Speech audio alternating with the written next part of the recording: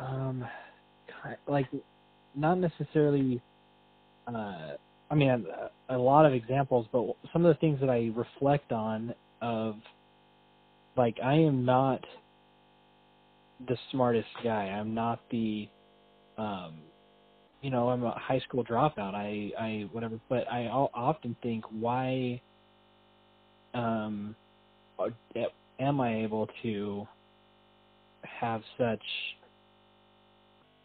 smart, capable, people, follow me and accept a paycheck from me when they can go work anywhere. And I do think I have a lot of the emotional intelligence that I want to study even further, but I do genuinely care about their frustrations and their, I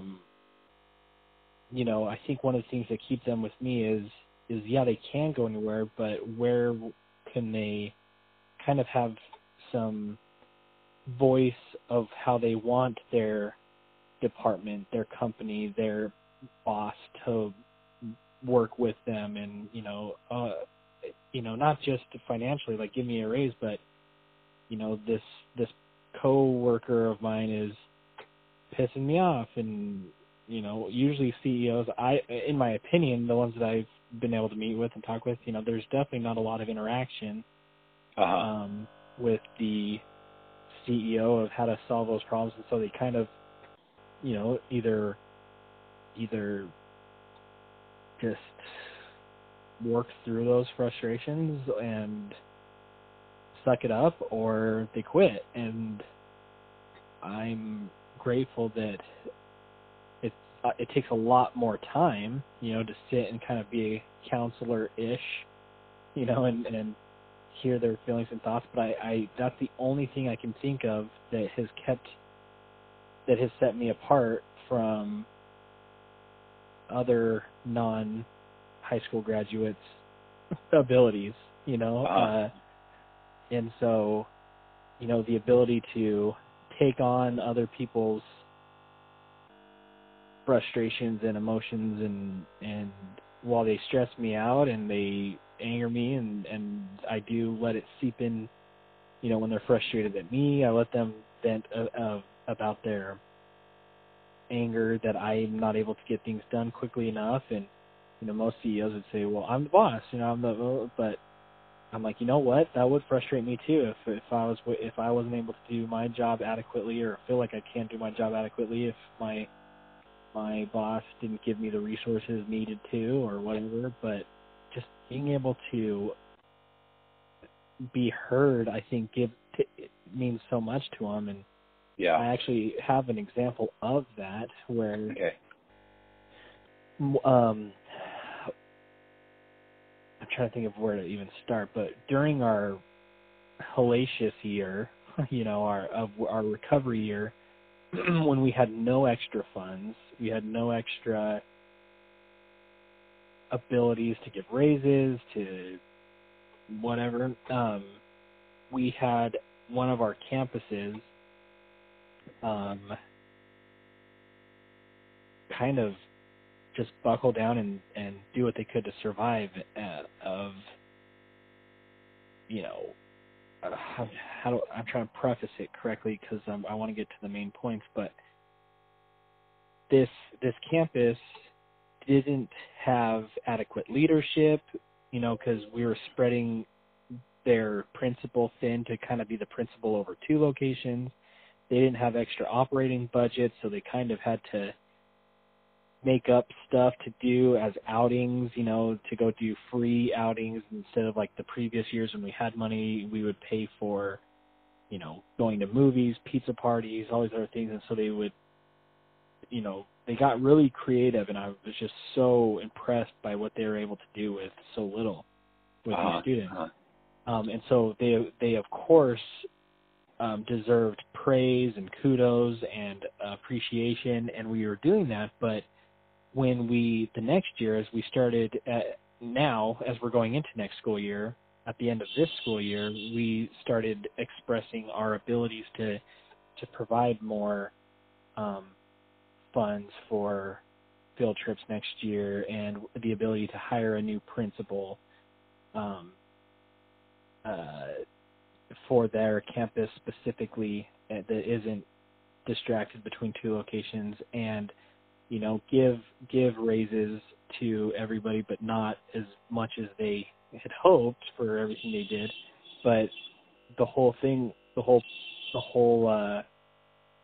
kind of explanation was Harrison learned so much last year of, even though he wants to do things, we have to make sure it's financially affordable and it doesn't put us in a pinch down the road, even though we're okay now, and blah, blah, blah. Unlike before, it was grow, grow, grow, grow, and we'll kind of deal with the consequences later. But now so at the end of this school year, the staff of that campus said, okay, well, we heard that we can afford a principal now, and we heard that we'll be able to get a raise. We want this, and we want this lead teacher who kind of held down the fort.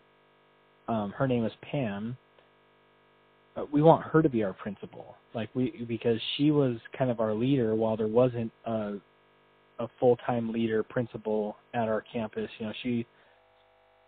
We love her, we support her, she advocates for us and everything, but she doesn't. But then on my side, she doesn't have the principal certificate, as we're striving for accreditation, that we have to have all these different certificates, all these different items in place to obtain accreditation. And so that was one thing. The other things where the staff feel like, okay, well, how come we didn't get a raise to what we thought we should have been? We knew that raises were not going to be great this last year because there was no money, but we thought when money does return and we're back on our feet, we would be returning to this amount. And I said, well, I apologize. But the problem is with the new principal's salary and with allowing budgets for new field trips and whatnot, we could afford raises for everybody to this amount instead of what our hope was to be this amount, which is a little bit higher. Yeah. So there was 3 different frustrations they had, which they were all kind of in a roundabout, passive-aggressive way saying, if we don't get these 3 demands met, we're all going to kind of walk type thing. And the 3 things were, we want Pam to be the principal, we want our higher raise, and we want, was that it? What was the third thing?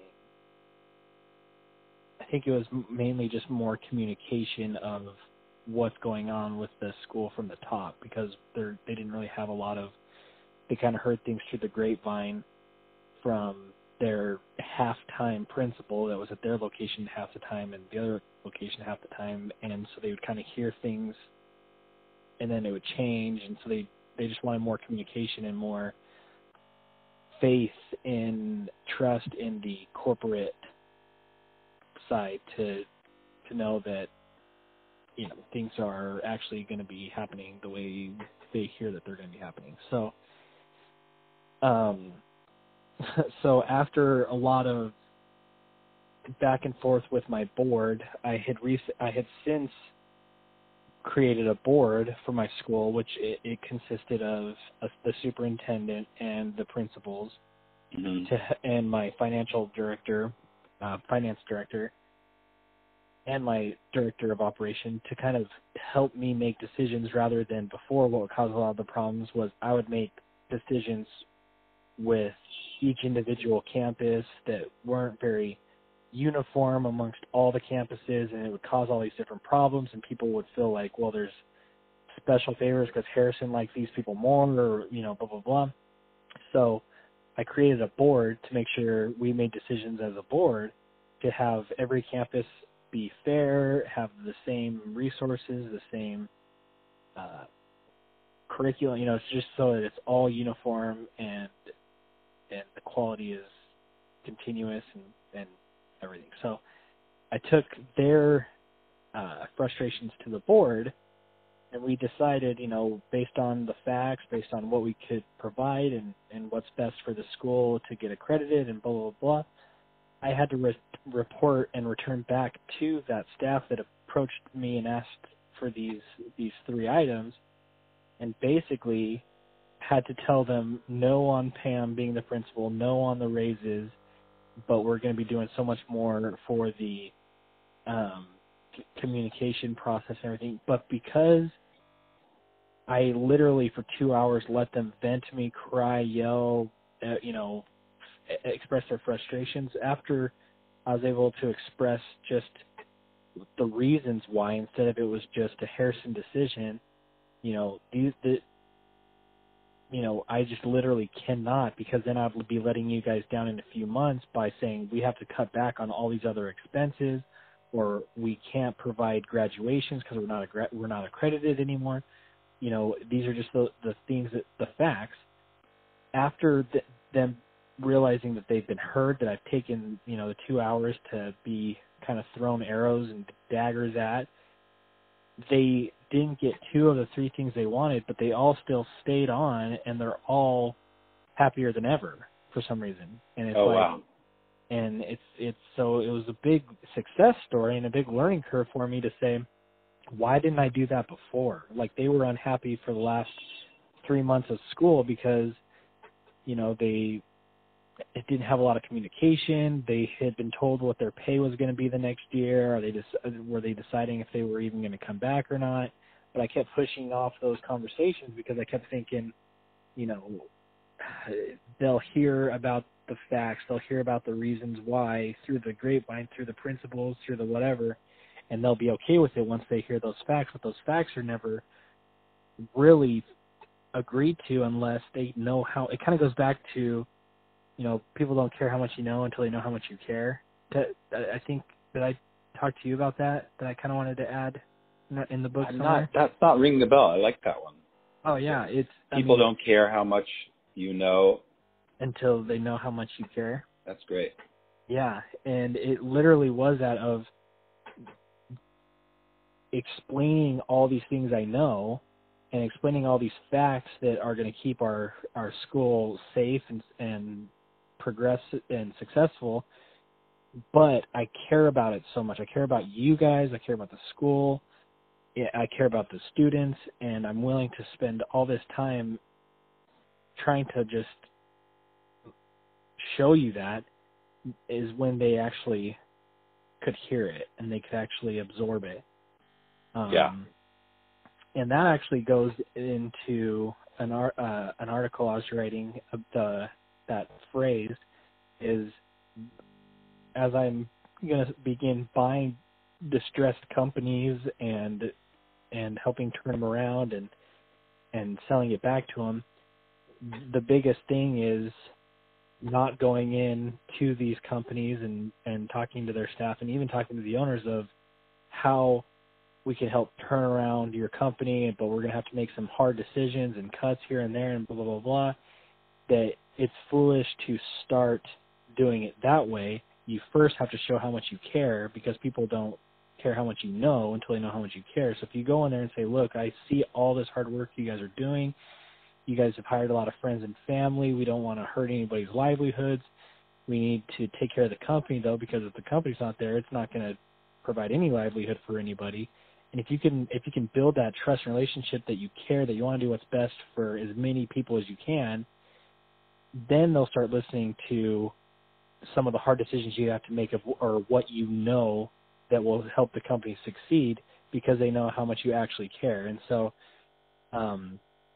that could be a chapter down the road or whatever of a falling forward moment, because there's been several times when one of my companies or one of my departments has been failing, and I'll go in there and I'll just try to turn it around and recover it quickly. But of course that means budget cuts over here. We're not going to spend so much over there. We have to lay it off on a position because it's not as needed and blah, blah, blah. So that that person that got laid off feel like they just were never appreciated and all these other things. And so, but they were all smart and wise decisions, and it makes sense to do it. But if they don't feel like you care, it was just vulgar, and the morale is way low. So